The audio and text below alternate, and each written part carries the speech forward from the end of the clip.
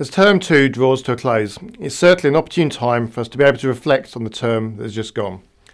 Despite the challenges of staff and student sickness this term, there's been many really positive and significant achievements for our students across Term 2.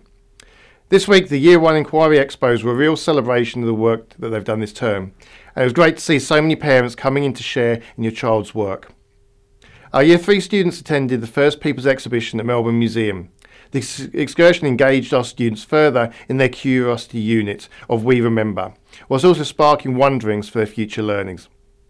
During Reconciliation Week, each sub-school held assemblies where students learnt about the importance and history of this week.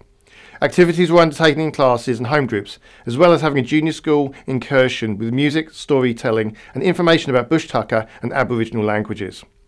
In middle school, our Year 5 students headed off to Avery Lodge in Warburton, which was a great success.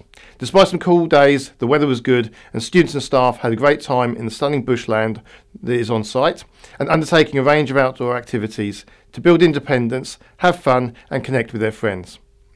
Year 5 have also been out to the Victorian Space Science Education Centre in the city. This was a really engaging and interactive experience and helps to complement their study of space in science.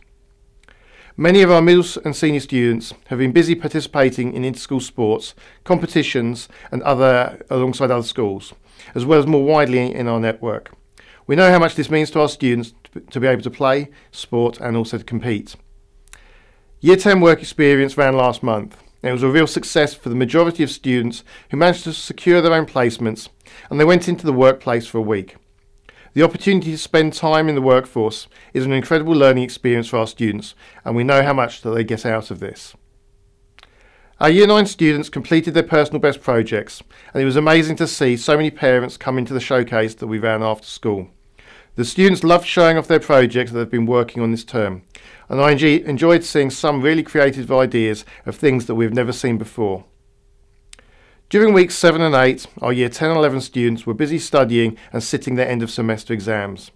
In addition, Year 12 students also undertook the GAT exam, which is preparation for the end of the VCE exams in November. Our Year 12 students are heading into their last term at school, and whilst they've been busy studying, they enjoyed the break from this and headed off to the Manor on High in May to celebrate the Year 12 formal, which was a great night of fun with their friends alongside their teachers. I wish all of our students and parents a healthy and relaxing mid-year break, and I look forward to seeing you all at the start of Term 3.